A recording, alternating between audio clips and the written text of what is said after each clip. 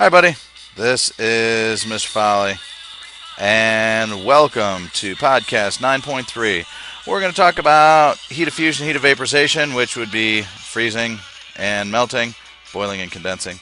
Explain why the heat of vaporization is higher than heat of fusion. Hey, we already did that. Given the values of heat of fusion, blah, blah, blah. So this means we've got a lot of math. So get out your calculators. Use a calorimeter. Oh, I've been waiting to do that. New device. Given the lab data obtained, figure some stuff out, and explain why burns from steam, ouch, are worse from boiling water. So here we go. Heat of fusion, delta H fuzz. It's the energy change when a substance freezes or melts. The units are calories per gram, or joules per gram, or kilocalories per mole. So the equation is Q equals M delta H fuzz. Q equals heat. M equals mass, almost all the time. Every once in a while it's a mole. And then delta H fuzz is the energy to change from solid to liquid or liquid to solid. Okay. Find the delta H fuzz of 10 grams of shampoo if it takes 166.3 calories of heat to melt frozen shampoo at its melting point. Isn't that fun to think of frozen shampoo? I think it is. So let's check it out. So Q equals M delta H fuzz. So I'm looking for find the delta H fuzz. So this is what I'm looking for. 10 grams of shampoo, that's my mass. And Q, this is heat, right, is 166.3. So then solve for delta H fuzz by doing 166.3 divided by 10. I guess I don't need a calculator for that. That'd be 16.63. We in calories per gram. So notice this says calories and this says grams, so that's why it's calories per gram. Heat of vaporization, delta H vap. Energy change when a substance boils or condenses. The units are calories per gram for delta H fuzz, or joules per gram, or kilocalories per mole. Notice how it's pretty much the same thing. So again, Q is heat, M is mass, and delta H vap is the heat of vaporization. So I have 9.33 grams of shampoo if it takes 279 calories. So I'm going to do this thing again. Q equals M, hello, delta H vap. So 279 calories. And mass is 9.33. And delta H equals who knows what. So then 279 divided by 9.33, I will use a calculator for that one. 279 divided by 9.33 is 29.9. And my units would be, notice it's calories, because I'm going to have calories. I'm dividing by this, which is going to be gram. Oops. Calories per gram. How much heat does it take to warm something up? Well, if I want to know how much heat it takes to warm something up, what do I need to know? I need to know how much. That's the mass. How much it weighs. I should change it to how much it weighs.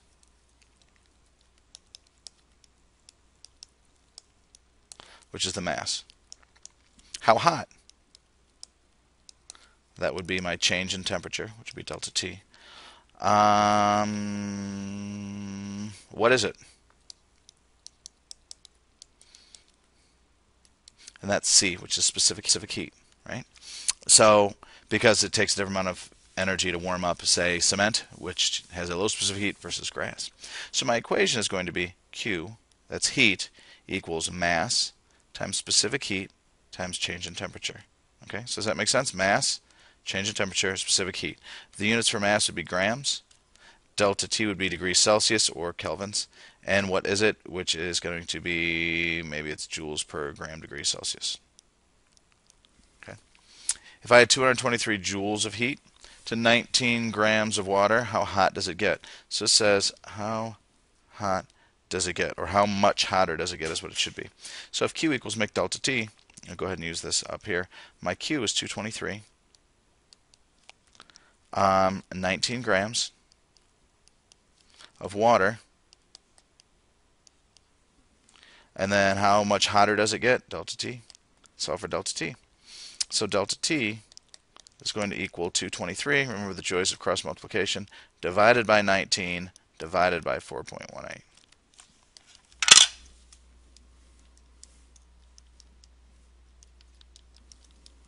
And I get 2.80, 2.81 degrees Celsius hotter.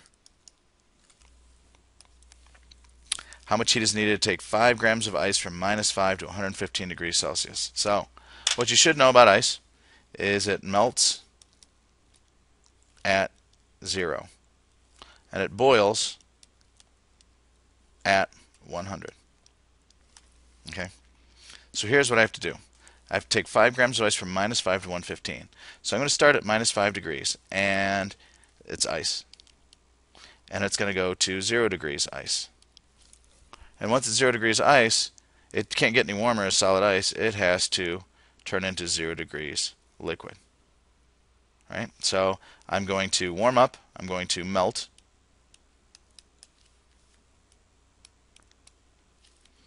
Then I'm going to go from 0 to how hot can liquid get? Liquid can get up to 100. And then once it's 100 degrees liquid, it then turns into 100 degrees gas. And then the gas can get how hot? It can get all the way hot. It gets so hot you can't stand it anymore, but we'll go to 115 because it says 115 degrees gas. Okay? So when I do this, notice here, this is a warming. This is a boil. And this is a warming. So when I warm, or if I cool, that's going to be Q equals mc delta T. And if I change state, that's going to be Q equals M delta H something, fuzz or vap. Okay? So let's look at this first one. Doop. Q equals MC delta T. Right? That'll do the first part. Plus M delta H. Ooh, which H? If I'm melting, is it fusion or is it vaporization? Well, vaporization has a vapor in it, and fusion would be solid, so it's going to be fuzz. Next part is from 0 to 100, I'm changing temperature, so that's MC delta T means change in temperature. Then I'm going to go from a liquid to a gas, plus M delta H vap. It's a vapor that time, right? And then I'm going to warm up my gas, MC delta T, because I'm changing temperatures. So I'm either changing temperatures or changing state. So here we go. Let's put these numbers in. It's 5 grams for each of them. 5. C for ice. C for ice, 0.5. Delta T from -5 to 0, 5. Mass, still 5 grams. Delta H fuzz. Delta H fuzz, 80. Plus mc delta T, still 5 grams. Specific heat of liquid water. Oops. I'll be honest with you, I made a typo. I know it's 1.0 calories. And then change the temperature from 0 to 100 is 100. Did that without my calculator, I'm so proud. Then I'm going to boil it. Still 5 grams. Heat of vaporization, 540. Wow, that is so much bigger than my heat of fusion because it takes way more energy to turn into a gas from a liquid than it does to turn into a liquid from a solid. Mass is still 5. Specific heat of a gas is 0.5. And then change in temperature is 100 to 15. Now, what I'm going to do here is because I grew up with a bad calculator, so I'm going to put down numbers in between. 5 times 5 is 25, times 0.5 is 12.5. Plus 5 times 80, 5 times 8 is 40, with an extra 0. Oh, don't. Okay, good. Plus 5 times 1 is 5, times 100 is 500. Plus 5 times 540, thank you, calculator, is 2700. Plus 5 times 15 is 5075. Half of 75 is 37.5. And then I add them up. So 12.5 plus 400 plus 500 plus 2700 plus 37.5 is 3650. That's a lot of work, calories. That I call the mother of all heat problems. Calorimetry for us. You can take a hot piece of metal and add it to cold water. The water gets warmer and the metal gets colder. water is hot, right? It's going to, I'm sorry, the water is cold, that's why it's blue, and it's going to gain heat. The metal is hot, it's going to lose heat, so that would actually throw a negative sign in there. So, for example, here's the mass of the water, initial temperature of the water, final temperature of the water, specific heat of the water, and then we've got the unknown metal. Mass of the metal, initial temperature, final temperature. Notice your final temperatures for both of them will be the same. So what I'm going to solve for is the C of the metal. So Q equals mc delta T for H2O, which is going to equal negative mc delta T for the metal. So the mass of my water is 37.5. Specific heat of water is 1. Delta T for the water is 20.1 to 24.1. That's 4. And this is going to be the mass is 86.2. Specific heat of the metal is what I'm solving for. And delta T is 98.9 minus 24.1. 98.9 minus 24.1 is 74.8. Notice how it has a much bigger temperature change because its specific heat must be much smaller. So let's solve for C.